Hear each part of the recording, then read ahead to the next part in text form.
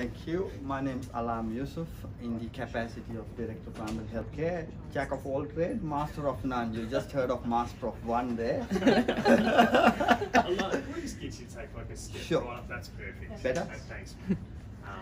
Any questions? Did you want to answer Katie's question?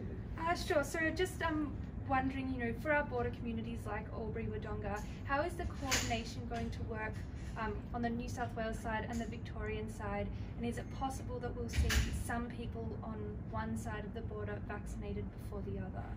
Not really. No, we won't see that because COVID-19 vaccine control is totally taken over under the federal government. The Commonwealth is rolling it out, and Commonwealth has clearly indicated that it is their responsibility how they're rolled out. So there won't be an issue with state border related stuff because everybody will get the same vaccine, same mechanism, same timing. There'll be slight differences in because of ruralities and how it is, but look, in general, I would say the most vulnerable 70+-year-old aged care residents would be having it for the first go, I would say. How long do you think it'll take to vaccinate everyone in the MLHD? That's a very good question. Nobody knows an answer. Look, I think what we are trying to do is not vaccinate everyone.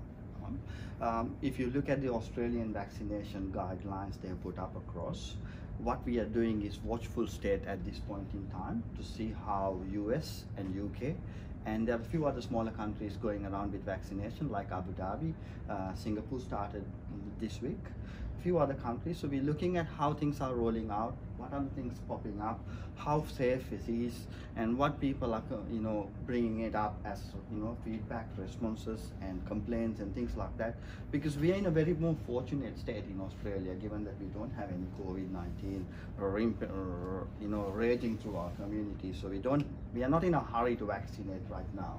That's the current context what the federal government is looking at.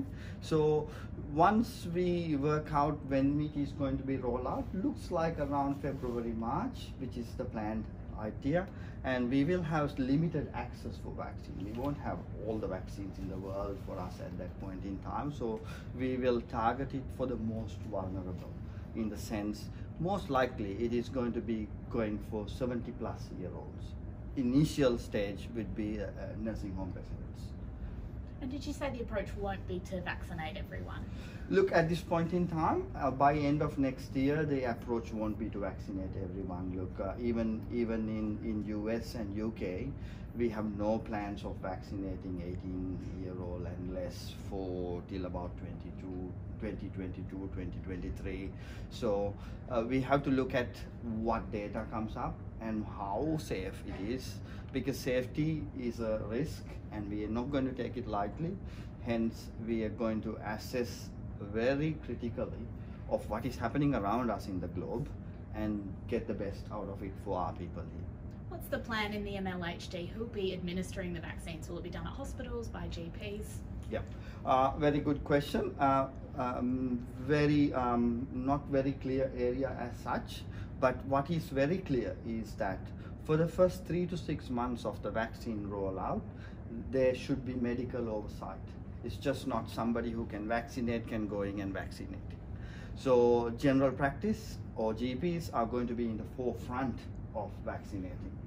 And so for that to happen, I would say general practice is going to have a significant role and a lead role in this vaccine rollout in MLHD as well as all over the country. You mentioned before percentages. What kind of numbers do you need to vaccinate to get that herd immunity going in the community? From what we are seeing, some vaccines are really effective in the sense 94–95% of the time. So from modeling data that we've looked at in other countries and here, we think at least 70% plus people vaccinating against the COVID-19 is very important for that to have the level of immunity developed so that they don't get bad disease. So a more important thing to recognize is vaccination is not the ultimate bullet here, nor that is going to solve all our problems. human behavior and human nature of how we deal with this pandemic is going to be the mainstay, regardless we have a vaccine or not, to be honest. As much as we like to think that this is all over, and it is far from all over, because most vaccines will, all the vaccines that we have now in the world, or which we are going to get over the market for the coming few months and next part of the year, is going to prevent severe disease from COVID-19. We haven't got a guarantee that the vaccines are going to prevent you getting infected. Say if you get the COVID-19 vaccine, there's no guarantee that you will not transmit the virus to another person. But there's a guarantee that 95% of the time, it is sure that you won't get bad disease, you won't get hospitalized, you're not going to likely die of COVID-19. So that's the important part of it. So if you look at how we're going to roll out, that's the reason why we are targeting the aged care residents and 70 plus, because they're the most vulnerable people. If we are looking at a measles-like vaccine, if the vaccine was like a measles vaccine, where you get the vaccine and you get prevented from getting infected, if that's the case, we will vaccinate the young people, because they are the people who are out and about and carrying and propagating the virus. So our target will differ by what information we get. Not to say that the vaccines that we have in the market in the world aren't going to stop infection transmission. It has the capacity. We haven't tested it yet. No, we have evidence for it, so it is going to come very soon. So what's the MLHD doing right now to prepare? Are they, buying more cold storages? Are there any work around that? Is it talking to GPs to let them know what the plan might be? What's happening right now, and what will happen over the right now, what is happening is we are talking to you, and we are extending open arms for keep talking this, because improving awareness, improving the confidence, and improving the knowledge about safety profile of the vaccine is critical when the vaccine comes up. And 2021, I can tell you for sure, at the end of the year we are talking here now, 2021 is going to be dominated by COVID-19 vaccine in media, as much as it was dominated by the numbers of infections and deaths in media this year. Next year is all about vaccines. And we will have first generation vaccines that we are using now. We'll have second generation vaccines which might come mid next year thereafter. So our main game as MLHD is, because we have about 110 or so GPs who work with MLHD and who are doing general practice as well as hospital work with us. We will prepare them for where it is, and we are working in very close relationship with the PHN to deal with whatever need to support the general practice mechanism from there. And MLHD has its own state-run or MPS aged care homes.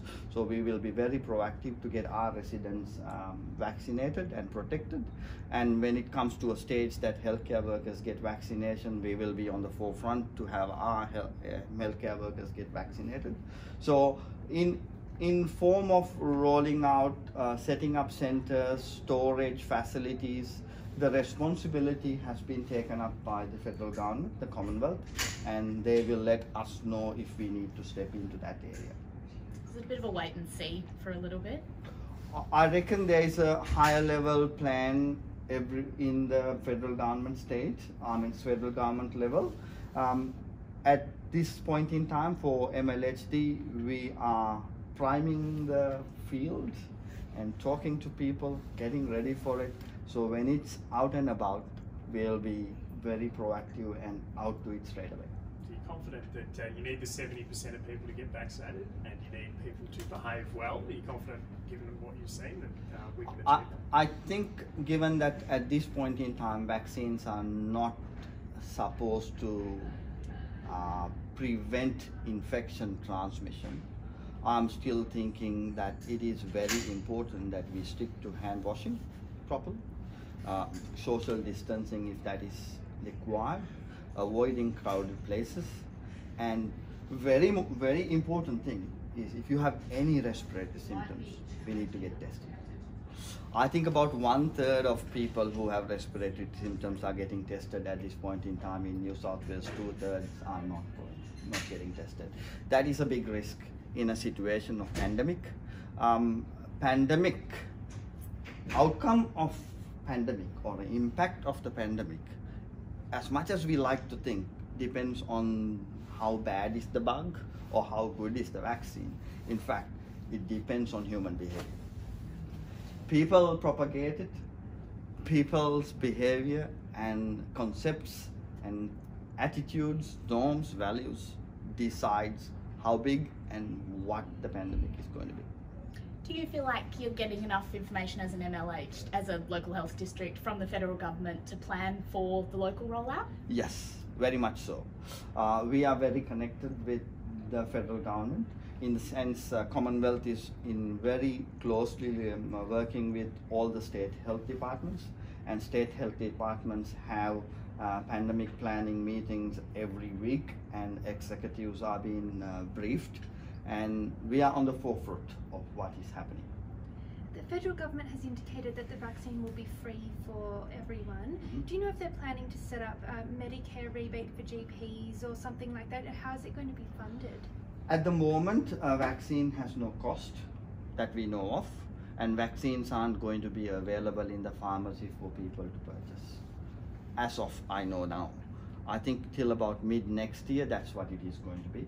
And if you are going to get your vaccine via a vaccination clinic, which is most likely going to be a GP-led thing, which is going to be GPs by themselves in their rooms at their respiratory clinics, and special setup fly-in, fly-out clinics. And in that situation, if the general practice needs to be remunerated for what they're doing, we will look at how the Medicare billing can be used for that, in the same way of what a normal consult will happen. Very similar to what a flu vaccine rollout would do. When you have a flu vaccination rollout during flu season, we don't have a separate Medicare billing item or things like that, but we have a very good mechanism to vaccinate our population. Yeah. Any other questions? Thanks. Thank you so much. Thank you.